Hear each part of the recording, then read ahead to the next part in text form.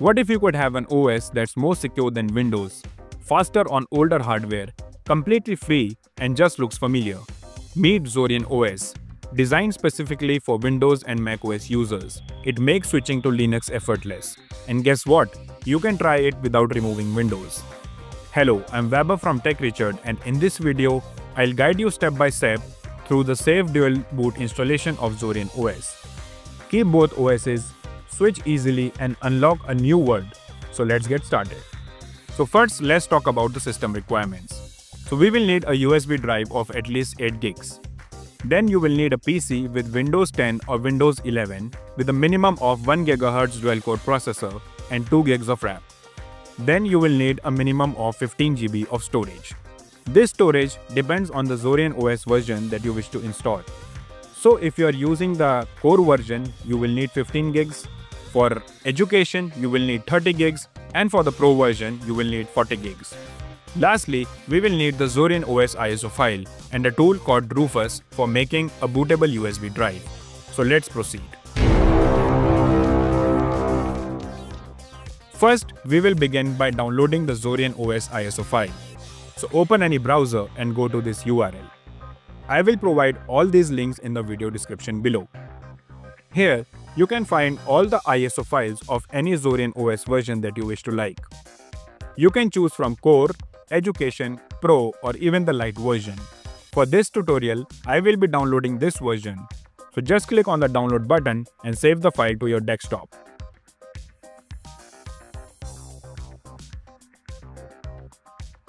As I have already downloaded this file, so I will skip the process. The next step is to search Rufus in a different tab. Just click on the first official link, scroll down a bit and download the Rufus application.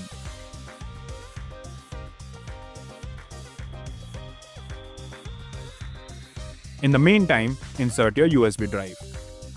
Once inserted, you will see your USB drive under the device section of Rufus. Under boot selection, click on select button and locate your Zorin OS ISO that you have downloaded above. Once the ISO file is attached, just click on the start button to create your bootable USB for Zorin OS. On this pop-up, select Write in DD mode and click on OK. So make sure you have nothing important saved onto this USB drive, as all the data will be removed. In the meantime, click on Start and search for partition, and click on Create and Format Hard Disk Partitions. Now, we will create a separate partition on your hard drive for installing Zorin OS. So this is my primary hard drive. To create a separate partition, right-click on any of the volumes. So I am using my D drive as it has enough storage. Now, click on Shrink Volume. So since I am installing the Pro version, I will keep aside 40 gigs and then click on the Shrink button. Now you can see that 40 gigs of storage space have been pulled out of my D drive, and that is left as unallocated. So just leave this 40 gigs of unallocated space and close your partition manager. By the time your bootable USB is being created, let me show you my system specs. For this tutorial, I am using a 12th generation i5 Intel Core processor with 30 gigs of RAM. I have a dedicated NVIDIA graphics card of 8 gigs and I am running Windows 11 Pro version. As previously mentioned, you need a minimum of 1 GHz of dual-core processor with 2 gigs of RAM to run your Zorin OS. Now let's wait for a while until our Zorin OS bootable USB is ready. Once your bootable USB is ready, just click on Start and restart your PC. Once you restart your PC, you will need to boot into your BIOS. For booting into BIOS, you will need to press specific keys on your keyboard. You can Google your machine name and find the respective keys to boot into your BIOS. As for my Gigabyte motherboard, I have to press the delete button on my keyboard, and then I will boot into the BIOS. So here, just go to boot, and under boot priority options, just select your USB drive as the first priority.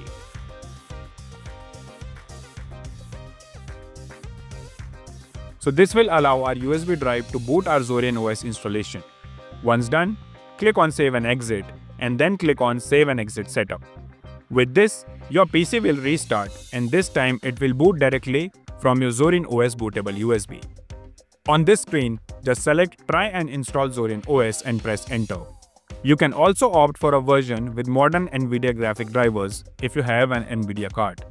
Now wait for a while and then you will see the Zorin OS logo. Now, these are some file system checks that will be performed.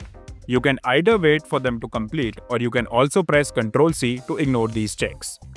So once the file system checks are complete, you will see the welcome screen of Zorin OS installation. Here, if you simply wish to try and test Zorin OS, you can click on Try Zorin OS. But for this guide, I will be installing Zorin OS on my hard drive. So I will just click on Install Zorin OS. Now select your keyboard layout and click on Continue. Here, select I don't want to connect to Wi-Fi at this time and then click on Continue button. Under Updates and Software, keep everything as default and then click on Continue button. Under Installation Type, select something else. So here, if you want to keep Zorin OS as your primary OS, you can select the first option, as it will override your Windows OS. But if you wish to keep both the Windows and Zorin OS, you will need to install Zorin OS on a separate partition. For dual booting, you will need to select something else option. Now here you will find all the drive partitions and volumes. Just look for free space, which is around 40 gigs. So here it is. Once selected, click on it and press the plus icon. Here, keep everything as default and under mount point, set it to the base directory. Once done, click on OK. Now this will format your partition and make it ready for Zorin OS installation. Once done, click on the Install Now button. Now confirm writing changes to the disk and then click on the Continue again.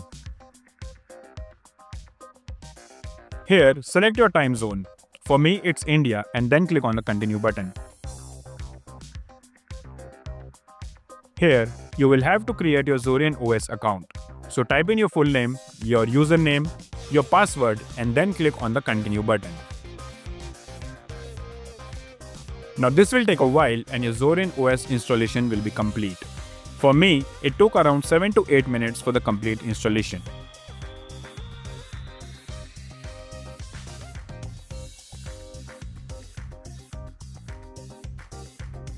Once the installation is complete, click on the Restart Now button. Once restarted, you will be asked to remove your USB drive. So just plug out your USB drive and press Enter again. Once restarted, you will see the bootloader. From here, you can either select your Windows or Zorin OS, whichever you want to use. So just select your desired operating system and press Enter. So you will see this bootloader every time you start your PC.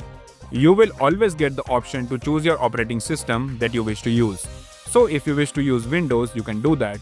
Or if you wish to use Zorin OS, you can opt for the same. Once ready, you will see the login window. So just type in your password and your first look at Zorin OS is ready.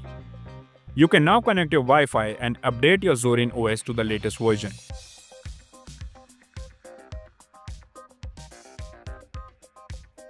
To update Linux headers and packages, click on Start and then search for Terminal. Just type in the following command and press Enter.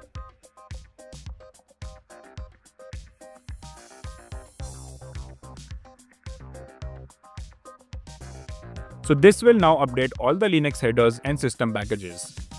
To change the look and feel of your Zorin OS, just click on Start and search for Zorin Appearance. You can now choose the look of your Zorin OS. You can choose the Linux layout, the macOS layout, or even the Windows layout. So depending upon your ease, you can select the one that you like. And that's it. You now have Zorin OS running smoothly alongside Windows. So enjoy the speed, security, and freedom of Linux without saying goodbye to the familiar Windows setup. Dual booting gives you best of the both worlds. So now, if you wish to remove Zorin OS, just log into your Windows. Now click on Start and then search for Partition. Now click on Create and Format Hard Disk Partition. Select the 40 GB partition that you have created for Zorin OS. Just right click on it and click on Delete Volume. If you wish, you can extend this unallocated space back to your D drive. Once done, just go back to your BIOS and change the boot priority to your primary hard drive, and then you are done. So I hope you have enjoyed this video. If you face any issues, just comment down below and I will get back to you. If you like this video, give it a thumbs up and do subscribe to our channel for more amazing tutorials like these. I'll see you in the next one.